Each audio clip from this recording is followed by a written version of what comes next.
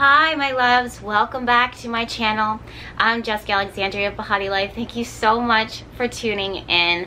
I hope that this video finds you well. I hope that it reaches you with perfect timing. I know so many of you guys are tuning in every week to get these weekly messages, these weekly forecasts, and these intuitive message shares that I've been pulling, and I am so grateful for you and I'm so happy for that. I've really had a lot of lightning bolt revelations coming through to me lately, and something that I'm so grateful for is that my tribe, the Behati Vibe tribe, you guys have been with me by my side throughout this entire process, and you know that I've been evolving. I have been evolving so much. I have been shifting so much in such a small amount of time, and I have not been doing this alone. You guys have been with me by my side, and some of you guys a little closer to me than others, meaning like you've been reaching out, you've been making yourself known in your comments and sharing your stories and sharing your testimonials and things that you've been going through.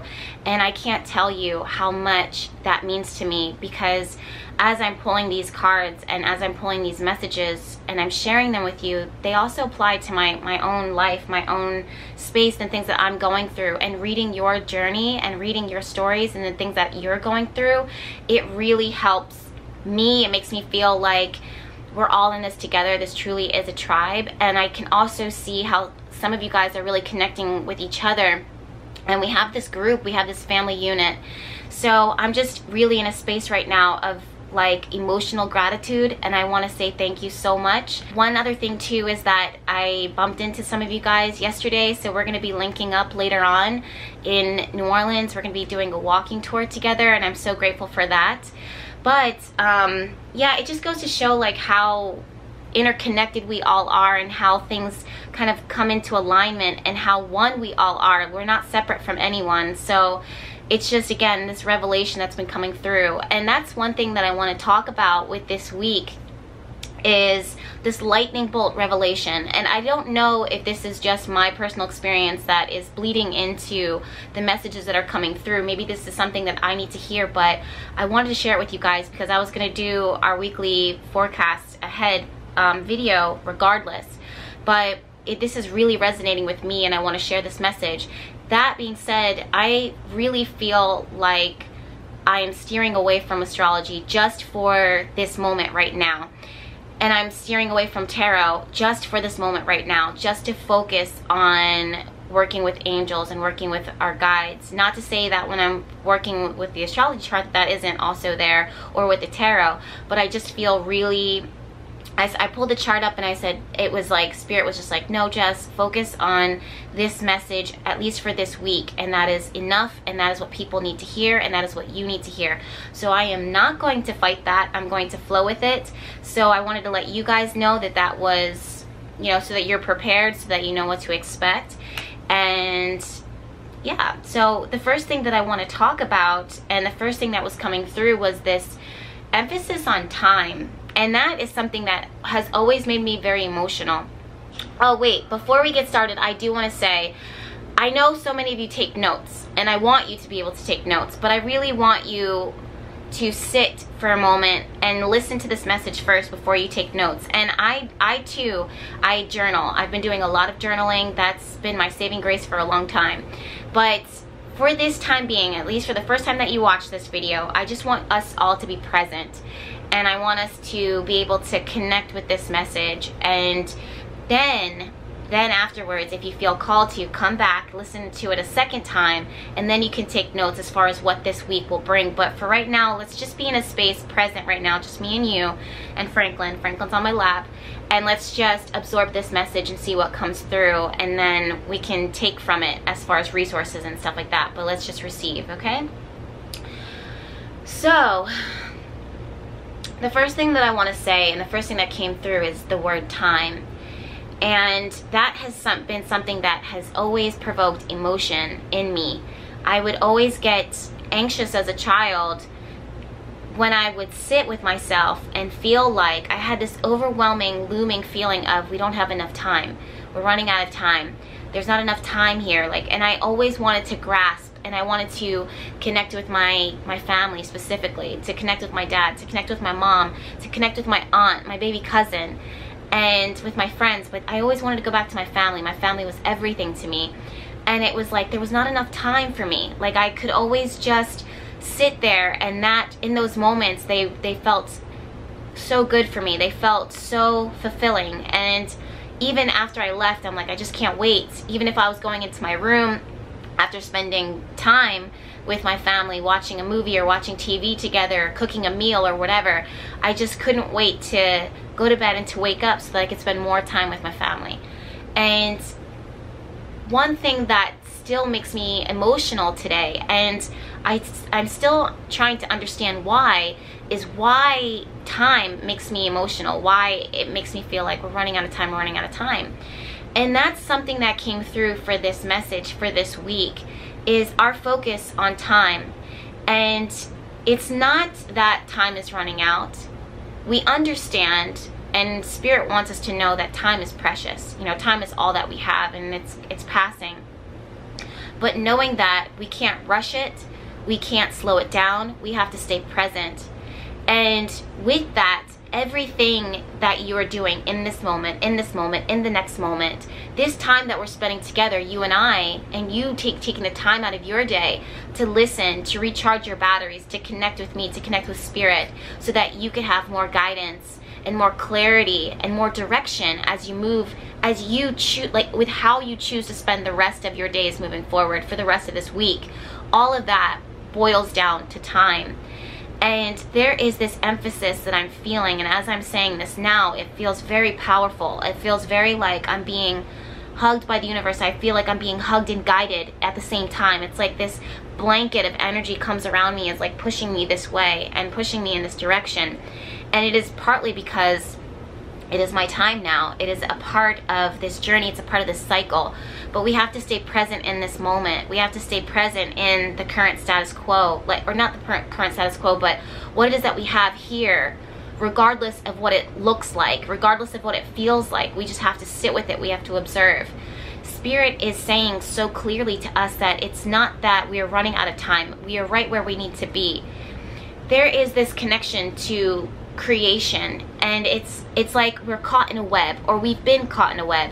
And if you're part of the BehatiLife tribe, and if you've been following my videos and listening to me, you've been hearing me talk about this void space that is dark and infinite and almost like being suspended, and time is neither moving nor is it standing still. It's just this like weird time lapse. And a lot of you guys, after I said that, and I've been saying that for the last 2 weeks almost, and this is like the 3rd week that it's happened, and of course the power of number 3.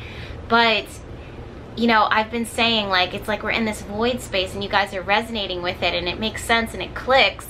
It is connected back to this spider web that we are caught. It feels like we're caught, but it's the universe in a lot of ways being like, stop.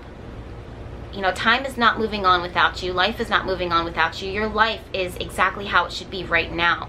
There is a major lesson, a major life lesson that you are called to learn right now. And I will dive into that, I promise you. But there's a major life lesson that you need to learn, that you need to experience. And your time, it's not that we don't want you to see it as life is moving forward or this train is moving on without you, and you're missing these opportunities, and you're missing the next job opportunity, the next big thing, your next love of your life. Your time is running out. That's not at all what is happening.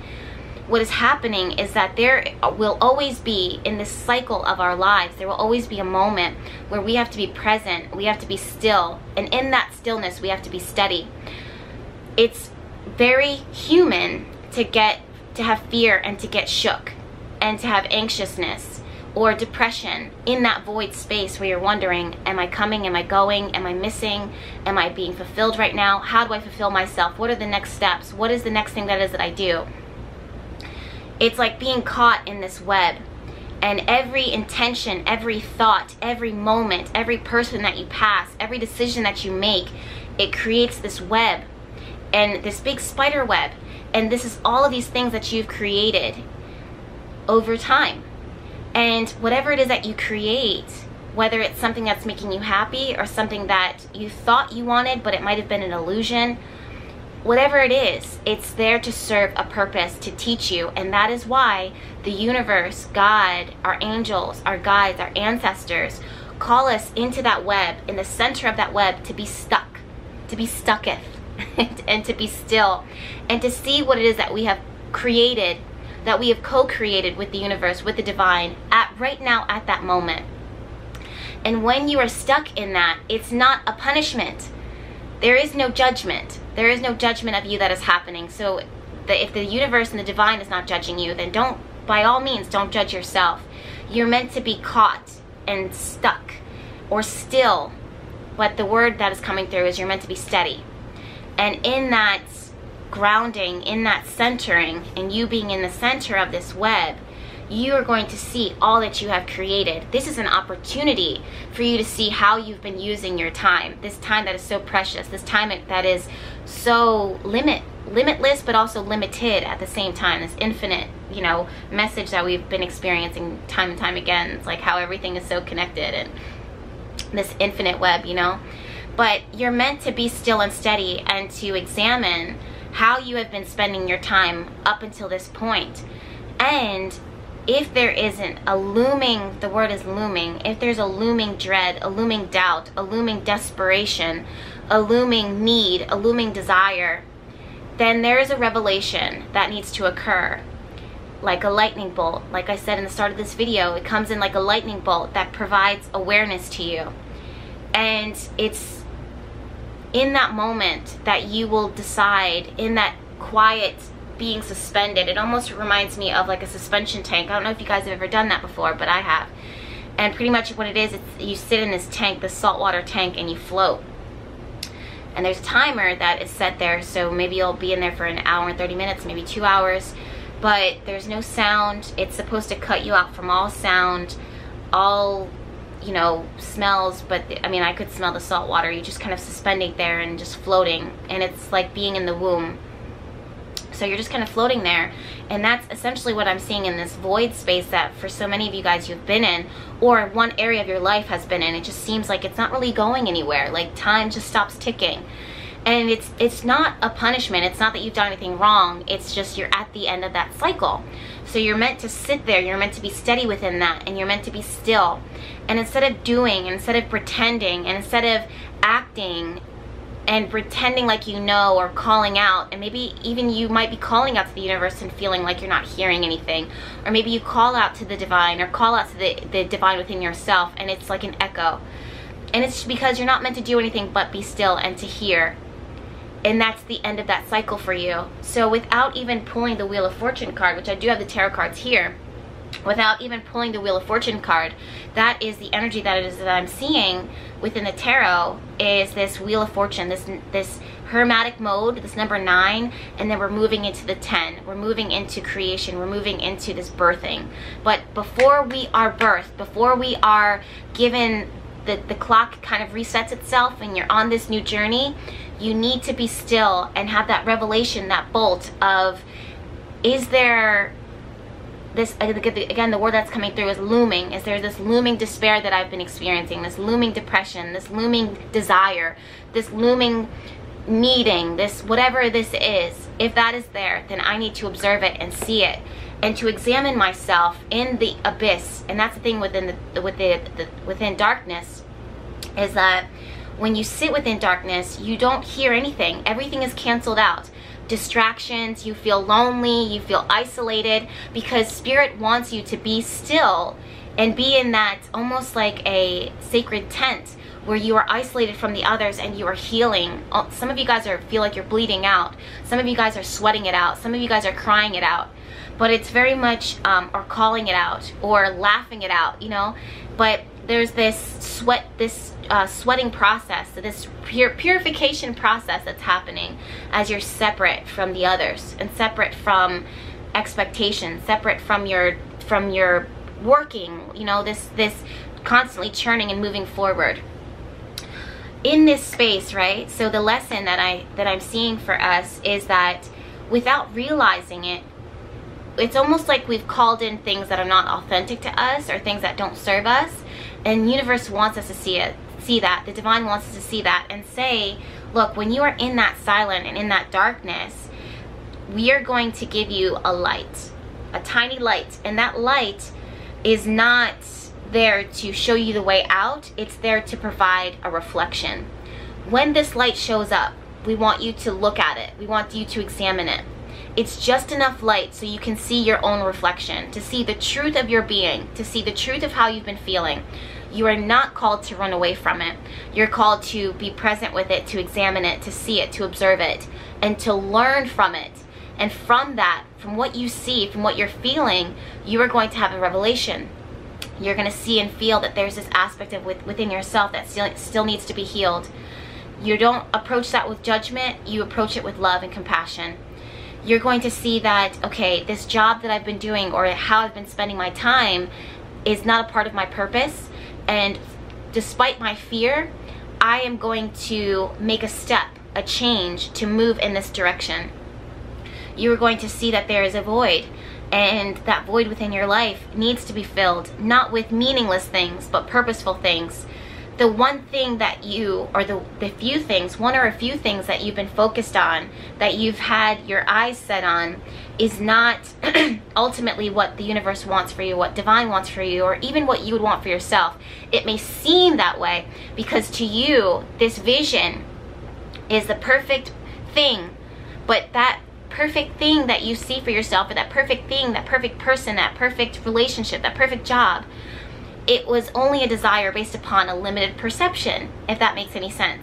So when you sit with yourself, you will see that if you actually were to move into this next cycle with that thing, your odds of being happy and fulfilled would actually be slim to none.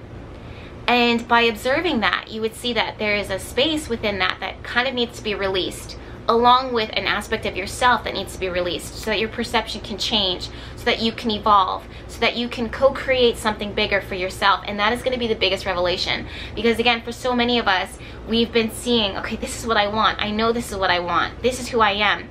But when you are stuck in this void space, in this spider web, and you're steady in it, and this light shows just enough to reflect the image of yourself and the image of your desires, and you sit with that, you'll see, okay, I thought this is what I wanted, but this was only a precursor. This was only a example. This was a mirror almost of what it was that I do truly want. And because of that, I need to learn to loosen my grasp of this and to call in those aspects of what it was that I desired, that I saw that I desired, but also I need to reroute a little bit and call in these aspects, but also with this to complete the bigger picture. Do you see how much of a blessing that is? So instead of wasting your time, you're using your time more constructively, more productively. Now, the next lesson that it is I'm learning, and that we're learning, but I am learning, is what we want for ourselves is so different. It's almost like we're outsiders. We have to do things by ourselves, for ourselves. It's very Aquarius energy. It's very much striking out. It's very much being propelled by a bigger force. It's very much Aquarius and Pisces is how I'm seeing it, where it's like this movement that is bigger than your body. And basically what I'm seeing is this blooming that is happening in this space of total sensitivity, total vulnerability, and that is what you are relentless with. What is the one thing that you will not give up on? Sometimes, okay, let me take a step back. What is the one thing that you simply will not give up on?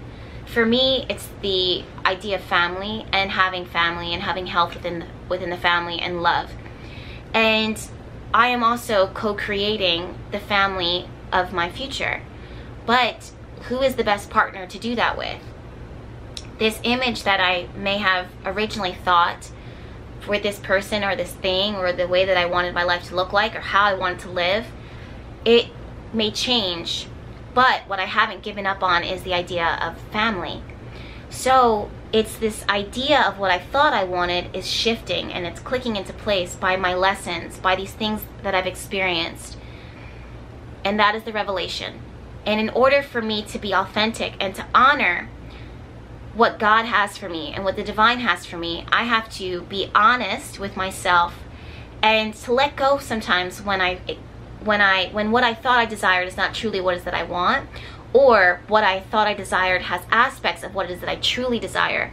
And I have to learn from that experience, let go of it, but call it out somewhere else. That will trigger a lot of feelings of abandonment, a lot of feelings of lack, and a lot of feelings of frustration, disappointment, feeling disillusioned. But it's not. What it did, how you should look at it, and how the universe is calling you to look at it, and how divine is calling you to look at it, is see it as a lesson. And that is why it was placed into your life, was to show you that, yes, you called this in because we are getting closer to this dream thing, this vision of you discovering what God has for you. What is it that you will not let go of? That is there for a reason.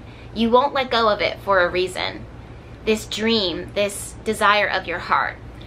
But in saying that, knowing that, let go of the things as you discover more about yourself.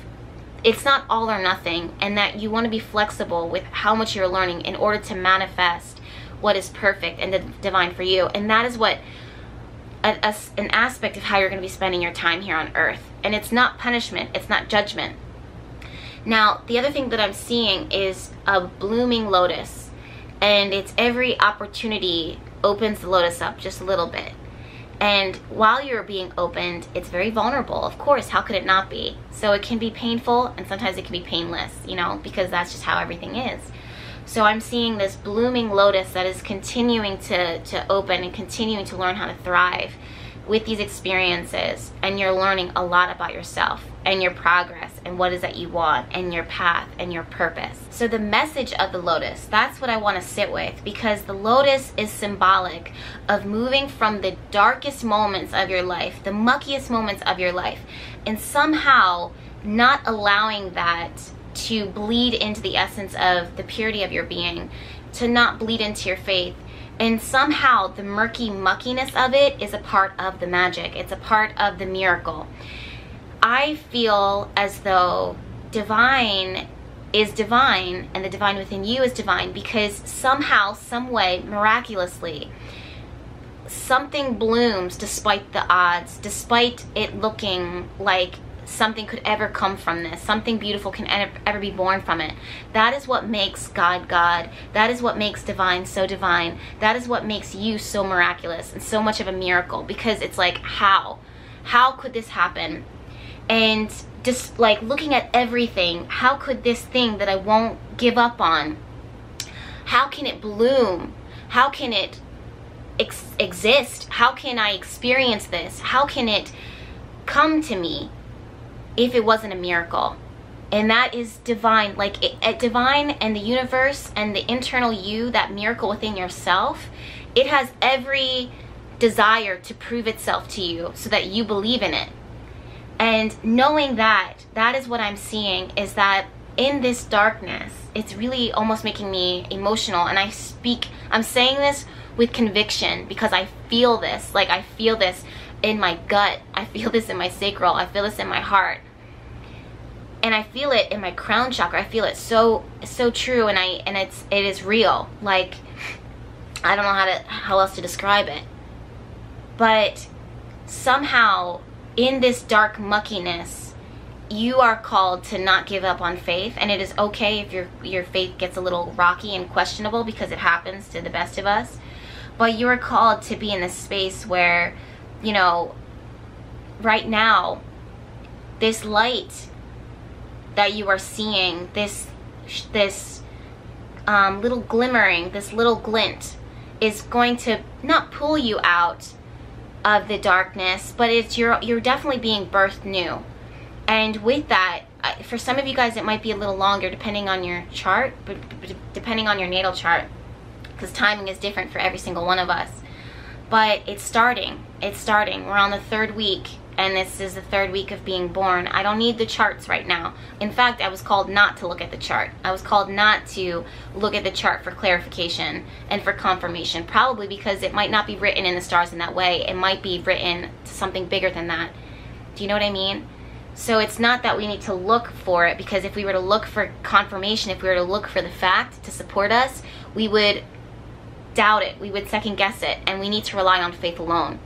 But just like the lotus comes from the darkness, and just like it comes from the muckiness, and it doesn't even make sense for it to be that beautiful and floating so untouched on the surface of this swamp water, and just like you have been in this darkened space, and it doesn't even make sense for you to arrive as the whole unique pure version of you, the sacred version of you, or it doesn't even make sense for you to go through all that you've gone through and to still receive love and to be able to give love in the way that you do, in the way that you will. It's like, it doesn't even make sense. Like, it doesn't even make sense, but that is the part of the miracle, and that is what you are going to receive. And it all comes from this moment of this revelation. It all comes from this moment of being suspended, the hanged man that we kept seeing, just being stuck in this limbo, just swinging back and forth, waiting. Wait till I share with you guys the vision that I had the other day for myself while I was doing tarot. All right, my loves, so that's the message. That was pretty long, but you guys know I'm not going to take shortcuts. I'm not going to give you less than what it is I think that you deserve. And that is also why I wanted you to take time and to not write notes and to not take notes, even though I very much recommend taking notes and journaling. I do it myself. But I have cards here pulled for you, and they are coming directly from the Oracle, and they resonate and they support what it was that I just said and that message that I just shared with you guys. Now you can take notes. Now you can pull out your journal.